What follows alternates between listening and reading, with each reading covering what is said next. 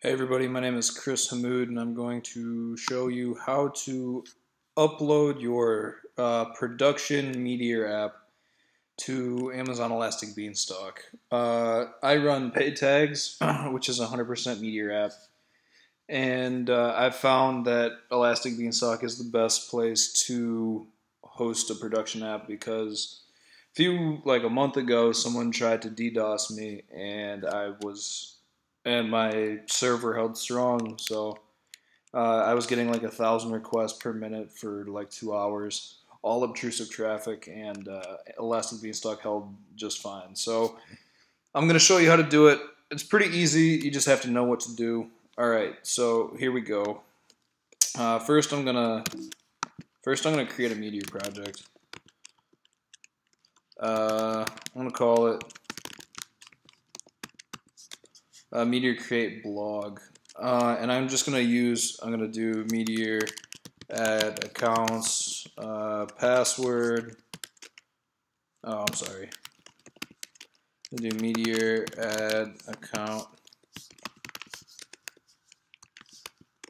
password, Meteor add accounts, UI, MRT add blog.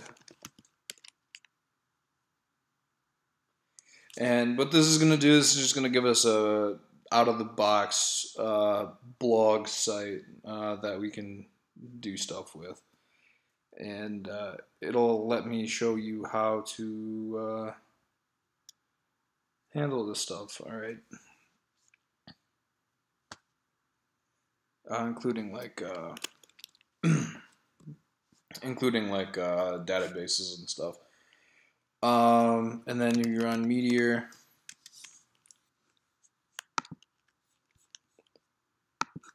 Go to localhost.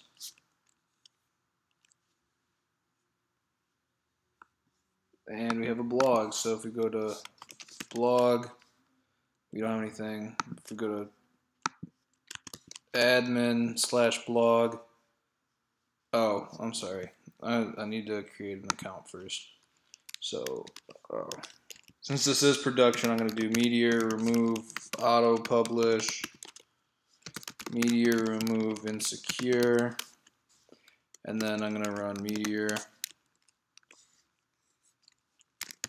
and open up a new tabs, cd apps blog, and then I'm going to do vim blog.html, and I'm going to add the login button, this right here.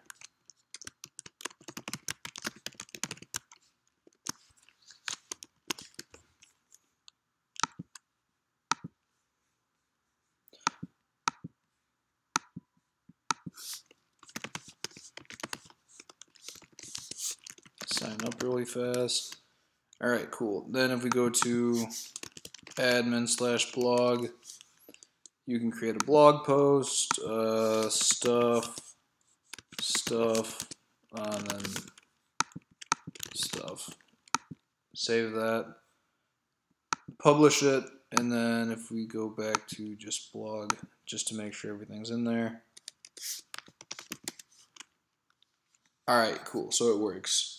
If you want, you can make it prettier. Do Meteor add bootstrap.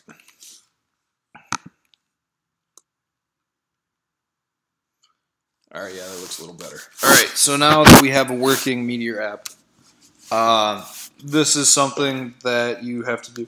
If you're running Meteor version 0.8.2 or later, and you want to release on Elastic Beanstalk, you are going to have to downgrade to 8.1.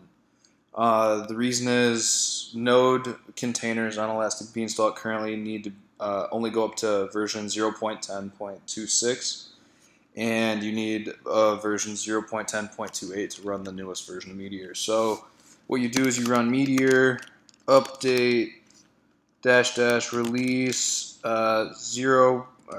0.8.1, and then if you run Meteor, You'll see that 8.2 is available. Yeah, sorry, that's just what you're going to have to deal with. And then in order to handle all this stuff, just wait for these things to update. It doesn't take too long.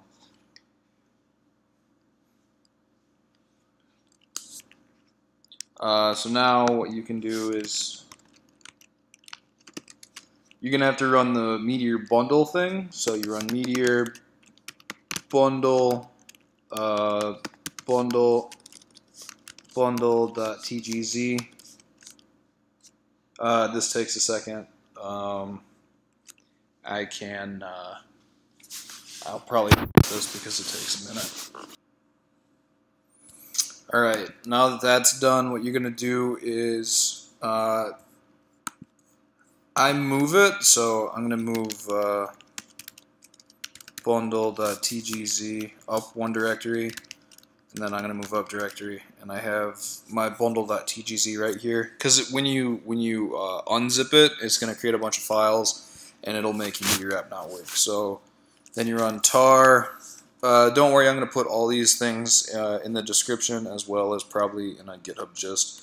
You run tar zxvf bundle.tgz. You're going to see this go off. And then you're going to run sudo cp-a bundle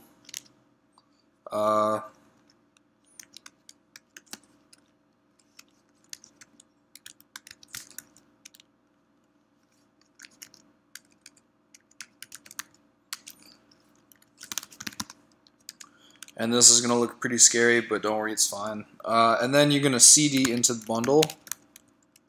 And then you're going to run rm rf programs server node modules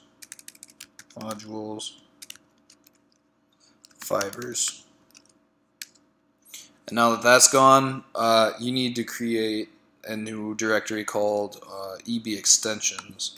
So you do make directory period ebextensions, and then you cd into it.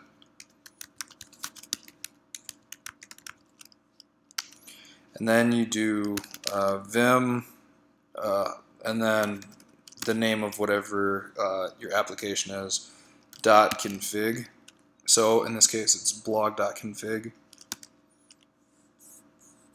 And then what you need to do is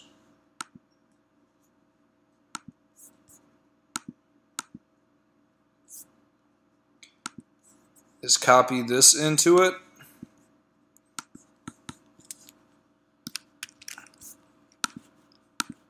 And paste it. And basically what this is saying is it's giving your AWS secret key, and I'm actually not going to do this because you don't necessarily need it. Port 8081, and then you need to give a Mongo URL. So what I'm going to do for that is I'm going to go to Mongo HQ,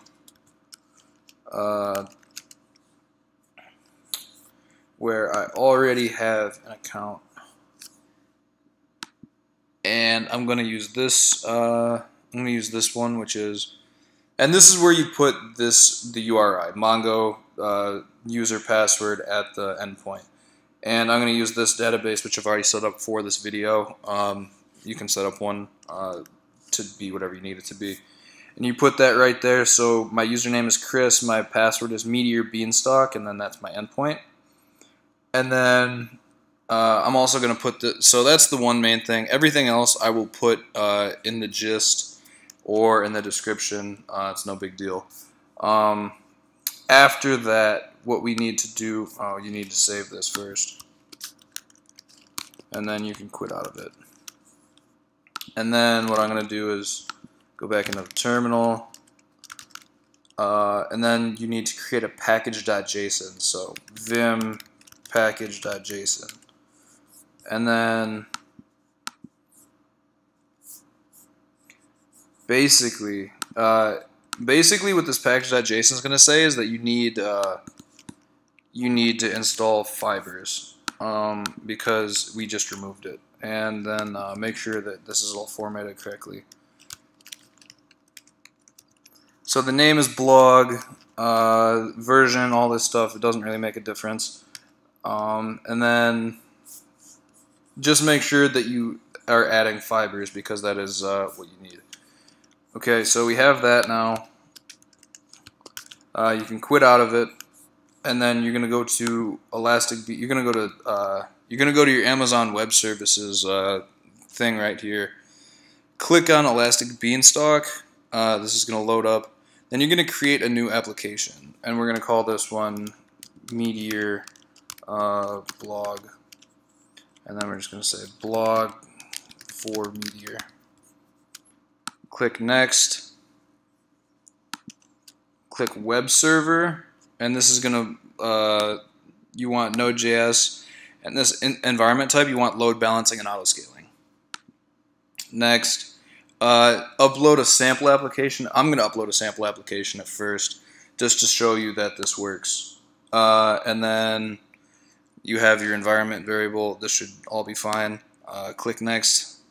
You don't need any of this. Just keep clicking next. I'm gonna choose my. That doesn't really matter. Next, next, and then launch.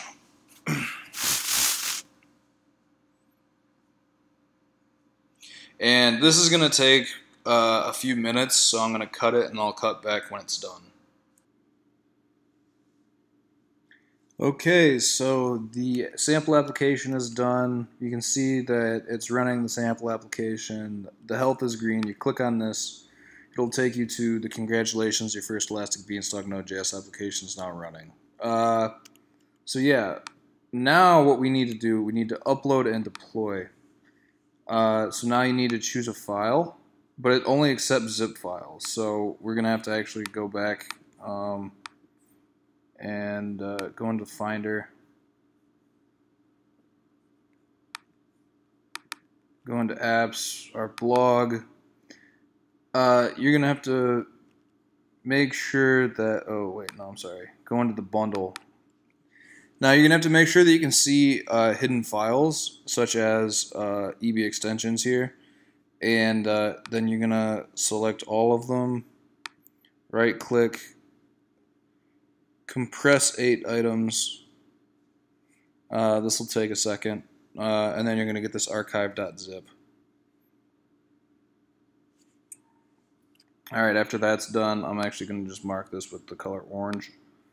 And then I'm going to upload and deploy. I'm going to choose a file.